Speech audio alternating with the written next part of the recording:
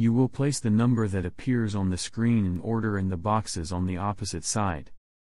If you click on the box, it draws the power inside to the control mechanism. The thing you need to pay attention to is this. For example, if there are 3 loads in a box and you need 1 load, you cannot remove 1 load from it. It will attract all the loads to the mechanism.